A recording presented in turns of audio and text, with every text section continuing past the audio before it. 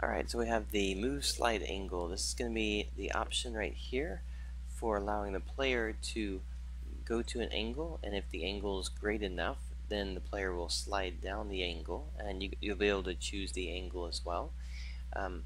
There's two options in terms of how you slide. You can slide automatically, which means that when the player hits it, he'll just start sliding.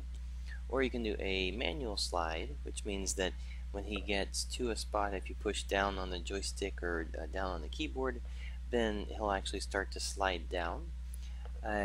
The other options are whether or not you can jump from a slide, and then also whether you have a control when sliding, meaning you can break out of a slide. If these are disabled, then the player would just be on the ride the whole time until he gets to the bottom of the slide.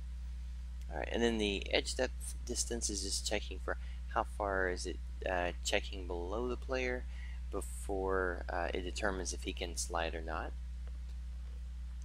Alright, so let's go ahead and take a look at this part right here. We'll just do a quick example so you can see the slide working. We'll take a look at the other variables as well, which are going to determine how fast he goes down it and things. So for instance, currently he won't be able to slide down here. I'm pushing down because this angle isn't actually great enough for the slide. Now if I check on this one though, he goes through his slide. And he changes to a slide animation, plus he has a finish animation, so he'll slide and then he'll have a stop get up animation, and then he goes back to his move animation. Alright, so that's going to be basically the setup right there for you. So you'll be able to use all of the sliding ability of the player to go up and down these parts. Alright, so we'll take a look at one more just so you can see the difference between these two, and then we'll work through another set of properties. So if we go down to his slide ability here,